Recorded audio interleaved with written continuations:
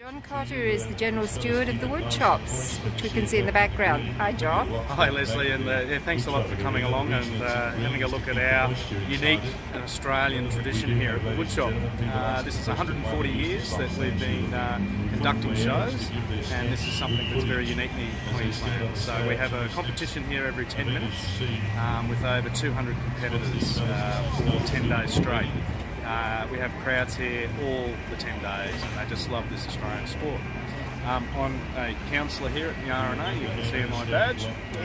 We try and keep alive a lot of the traditions of our past. So every morning we wear a fresh corsage, and we're very proud of our Queensland heritage, and this is the way that we explain it through the show. Do you use different flowers every day? Different flowers every day. Oh, wonderful. And when will be the most exciting final, you reckon? At 2 o'clock on the public holiday, so next Wednesday, is the Australian Tree Felling Championship.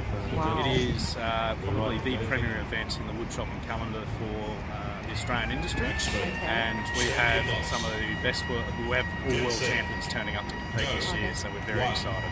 That's great. And do the ladies go up the trees? They do, but not at our show. It's actually hard to get a lot of the ladies chopping through the week because they go home and look after the kids and things like that. But this year we do have the first ladies underhand event. We're very proud to promote more and more females into the sport. Oh, that's wonderful. Thank you very, very much, John. And what's going on at the moment? That one is? This is the underhand semi-final. Semi-final. Okay, we don't have a very good angle there, but they're really getting at it, aren't they? You can see this man's just started chopping off a handicap 38. Wow. He will actually probably come close to winning. Yeah, he's turned around already.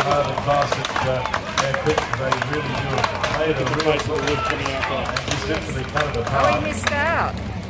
Absolutely amazing number one.